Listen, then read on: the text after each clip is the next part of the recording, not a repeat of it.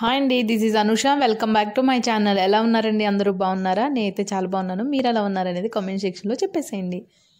So ఈరోజు వీడియోలో ఉత్తప్పం ఎలా చేసుకోవచ్చు చూపిస్తున్నాను. సో వీడియో ప్రాసెస్లోకి వెళ్ళే ముందు చిన్న రిక్వెస్ట్, మన ఛానల్లోకి ఎవరైనా ఫస్ట్ టైం వచ్చినట్లయితే ప్లీజ్ ఛానల్ని సబ్స్క్రైబ్ చేయండి, వీడియోస్ని లైక్ చేయండి, షేర్ చేయండి, కామెంట్ చేయండి. ఇప్పుడు ప్రాసెస్ చూద్దాం. ముందుగా దీనిలో భాగంగా మనం మినపగుళ్ళని తీసుకుని 3 గంటల పాటు నానబెట్టుకుని ఇలాగా శుభ్రం చేసుకుని ఉంచుకోవాలండి.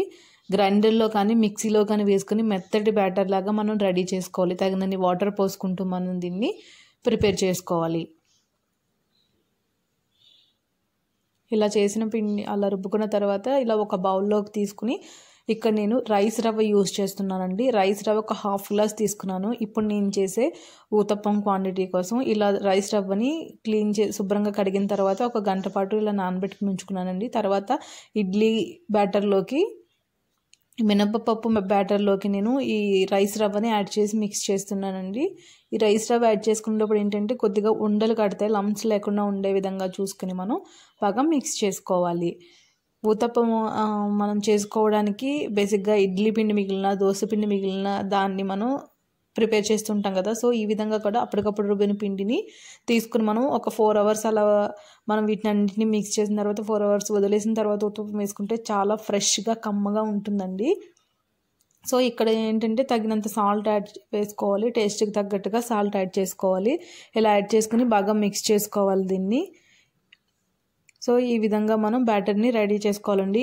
ఇలా రెడీ అయిన తర్వాత దాన్ని ఒక 1 అవర్ పాటు అలా వదిలేసిన తర్వాత మనం ఇక్కడ ప్రాసెస్ చూసుకుందామండి. ప్యాన్ పెట్టుకుని ఆయిల్ వేసుకుని హీట్ అయ్యాక మనం రెడీ చేసుకుని ఉంచుకున్న బ్యాటర్ని మధ్యలో ఊతప్పం వేసుకున్నట్టుగా వేసుకోవాలండి. ఇక్కడ చూపిస్తున్నాను కదా. సో ఇలా మనకి చిన్నగా వేసుకోవాలండి ఊతప్పము. సో ఈ విధంగా వేసుకుని మనం ప్యాన్ అంతా స్ప్రెడ్ చేయకుండా ఇక్కడ వీడియోలో చూపిస్తున్న విధంగా వేసుకోండి. ఇలా వేసుకున్న తర్వాత ఒక 2 to 3 minutes దీన్ని అలా కుక్ అవనివ్వండి. తర్వాత ఈ లోపుగా మనకి దీనిలో వేయాలనుకున్న వెజిటేబుల్స్ అన్ని చాప్ చేసుకుని ఉంచుకోండి. ఇక్కడ వచ్చేసి నేను క్యారెట్ తురుముకుని ఉంచుకున్నానండి. ఆ తురుముని ఇక్కడ యాడ్ చేస్తున్నాను. ఈ విధంగా సన్నగా తురుముకుని వేసుకోవచ్చు, స్లైసెస్ కూడా వేసుకోవచ్చండి. నెక్స్ట్ దీంట్లోకి గ్రీన్ చిల్లీ యాడ్ చేస్తున్నా. Next onions. ఇక్కడ వెజిటేబుల్స్ అనేవి చాయిస్ అండి. మన దగ్గర క్యాప్సికమ్, టమాటో ఏమున్నా కూడా మనం యాడ్ చేసుకోవచ్చండి. ఆలూ స్లైసెస్ కూడా వేసుకోవచ్చు బాయిల్ చేసేవి. సో ఈ విధంగా అన్నీ యాడ్ చేసుకున్నాక ఒక 2 to 3 minutes పాటు దీన్ని కుక్ అవనివ్వాలి. దీంట్లో ఏంటంటే జీడిపప్పులు యాడ్ చేస్తున్నానండి. ఈ జీడిపప్పులు కొద్దిగా రోస్ట్ చేసి పెట్టుకున్న జీడిపప్పులు, అలాగే గ్రౌండ్ నట్స్, వేరుశెనగ గుళ్ళు కూడా ఇక్కడ యాడ్ చేస్తున్నానండి నేను. సో ఈ విధంగా ఉత్తప్పం అనేది చాలా రకాలుగా వేస్తూ ఉంటారండి. సో నేను ఈరోజు ఈ విధంగా మీకు చూపిస్తున్నాను.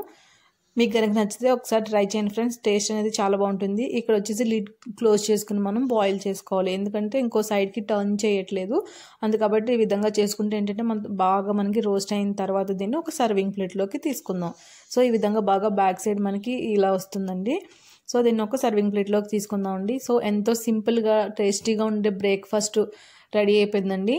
ఓవరాల్గా దీని లుక్ అనేది ఈ విధంగా ఉంది. సో ఫ్రెండ్స్, ఈరోజు వీడియో ఇది. మీకు కనుక నచ్చినట్లయితే వీడియోని లైక్ చేయండి, షేర్ చేయండి, కామెంట్ చేయండి, సబ్స్క్రైబ్ చేయండి. సబ్స్క్రైబ్ చేశాక పక్కనే బెల్ బటన్ ఉంటుంది కదండి, దాన్ని ట్యాప్ చేసి ఆల్లో పెట్టండి.